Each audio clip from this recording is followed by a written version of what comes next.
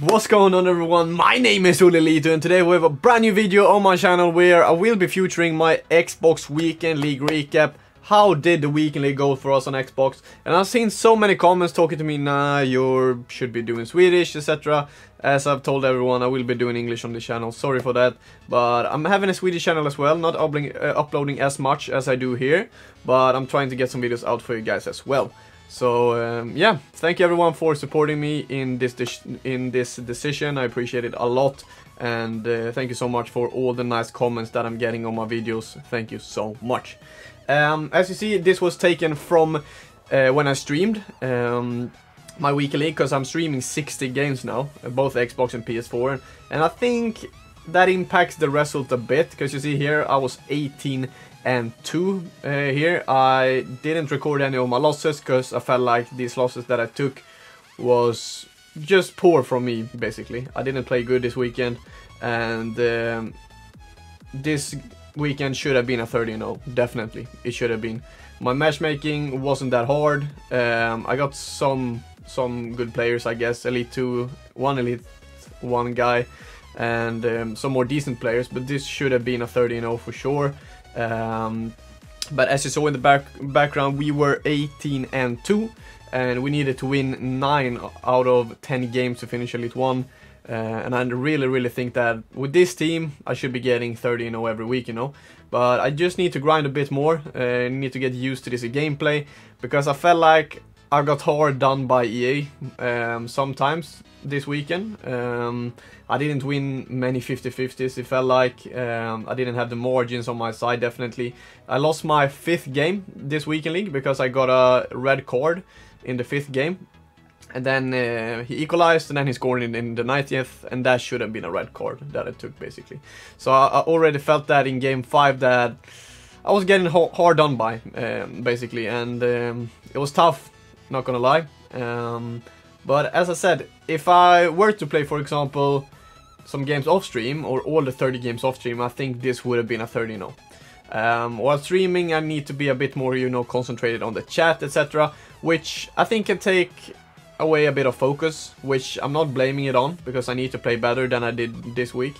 But just a heads up that I need to play better FIFA, and I need to improve at the game even more, basically. And when you see this video today, it's Monday, and I think most of the kids in Sweden this time has holiday. So there will be coming a weekly recap on the PS4 Road to Glory tomorrow. But when you're seeing this video, it's Monday, and I will be streaming later on today the last games on PS4. We are at the moment 16 and 1 there on the Road to Glory, and I really hope we can achieve a really good score there. As you see in the background, we scored a bullshit goal as well, winning some 50-50s. I feel like, as you see in the background there, I feel like this game is more of a 50-50 game, to be honest. He wins that as well. I was lucky that he didn't score there though, for sure. But then I'm giving away stupid possession. Nothing did happen though. But as you see here, I mean, Neymar doing some Neymar type things. Apana on Upamecano, and then we dance. But as I said, I feel like this game is, for me defensively at least, a 50-50, because I feel like I'm losing many 50-50s with my opponent's strikers and my center backs, and I already sold Rio Ferdinand as well, because I didn't feel like he was that good. He cost me the first game, definitely, and the second game he wasn't good at all either. So I actually bought back Joe Gomes, and planning on playing Nick Pope or Alisson in goal. As you see, the goals I'm conceding, just a normal shot that Ter Stegen should be saving, but goes right back to him, and as you see, I was a bit mad after that goal, of course. But as I said, this was going to be a tough game. He's just turning, I'm getting the ball with Ferdinand once again, bouncing back to his son. I can't do anything about that, basically. But then we have something called kickoff. As you see, the timer up there is 78th minute, R9 winning a 50-50 there, goes on the inside, and then that's a penalty. I mean, I'm doing the ball roll right into him, so I don't think that should be a pen, but more than often the ref blows for pens in this game, so I was just hoping to get an easy pen. I got an easy pen from the ref, and R9 doesn't miss, basically. Super good on penalties, R9 is. And yeah, I think we are moving on. We are in this game around 22-2, I think. So if we were to lose this game, we would have been 22-3, and then needed to win our 5 last games to finish Elite 1. But CR7 does what he wants, scores 6-4, and I think this clip sums up my weekend league on Xbox, basically. You see, his keeper is out. I'm launching it right onto the goal, and the ball just stops, basically. So I think that clip definitely shows how my weekend league went on Xbox, because I was quite unlucky, in my opinion, to not win the games that I lost. But it is what it is. I need to play better. I need to find some new formations that works versus the worst players, I guess, because I feel like I'm playing good versus the better players, like I did in FIFA 20. But I've never been a really weekend league player, you know. Concentrating for 30 games or even now 60 games is hard for me. I'm starting to, you know, I think getting better at it, of course, but I've never been a weekend league player, and I think many, I don't know, like players or fans watching FIFA a lot is judging the pros by their weekend league stats, which in my opinion you shouldn't, but many of the people do that, and I think that's wrong, because for me at least weekend league is about matchmaking in particular, and I think, you know, it's more of, you know, not getting lucky, of course, because you are a good player if you're hitting 30s, but I've seen some players hit 30s last week and now didn't even reach Elite 1 this week. So I think it's about, you know, getting lucky in some games that are tough, of course, and win them, and then getting a decent matchmaking, of course. We have though pros that are having a tough matchmaking and still getting 30s, and that's totally like respect to them, and respect to these players that have already gotten a 30 as well. Super strong by them, super good players as well. But as last year, I did, I mean, pretty well on FIFA 20, and I didn't do so well in weekend league. So I mean, it's just a balance there, you know. We had some really good players in Sweden last year, especially, that I felt like were close to qualifying for bigger events, and they also did very good in weekend league. But then versus the pros, it was a bit tougher, you know, because weekend league and playing pros are two different type of things.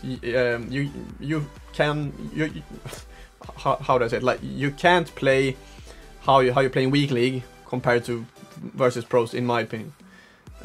Because in weekend league you can play fast, of course, when you're playing worse players, but when you're playing pro players that definitely knows the game, knows the meta, knows everything about the game, it's hard to play just straightforward and going forward, lose possession, hope to win a 50-50, and then go, basically. But enough about that. Neymar is going to score the 4th here for us, 4-1, and seals the deal, basically, in that game. I think we were 26-2 when we matched this guy, Beans on post, or even 25-2 maybe. I lost 2 games though, didn't lose any in this streaming process, or in this stream that I'm watching now in the background. Sorry for stuttering a bit. R9 though scores 1-0, easy rage quit that game. I love that type of games though, when you are facing a worse team and then you score a quick goal, you have a monster team, and then he rage quit. Saves a lot of time. And Mbappe finds a bit of space here. Little bit unlucky that ball didn't go into the back of the net, but it is what it is. Semedo finds R9, just an easy drag back into a roulette, and that is class. That is class. R9 has done very well for me, but to be honest, I think he is not worth that amount of coins that I bought him for. I mean, he's fantastic in front of goal, but for 9 million coins, he's not really worth it. And I think he's even now around maybe 7.5 or something. So I lost coins on him, and I'm actually thinking about selling him and bringing in Vieira and Pele, for example. But we will see how that develops. I think R9, as I said, has been really good, but is he really worth 7 million coins? Tell me in the chat, I really need to know that. Tell me in the comments, please. Finding R9 here, last game of the weekend league on Xbox this was, and we are finding the back of the net. And we were about to finish 28-2. Is that enough for top 200? No, it isn't, because Weekend League has been extended for 1 day. So unfortunately, we didn't reach top 200 this week, though we are 57-3 monthly, which I would say happy about. Like, not really happy about, but I think that's decent for sure. Got a 29 and a 28. Thank you so much for watching this video. I appreciate you a lot. Love you all. Thank you so much for the amazing support and the nice comments I'm getting. And yeah, thank you for following my journey in supporting me through bad and good times. Peace. I love you all. Bye.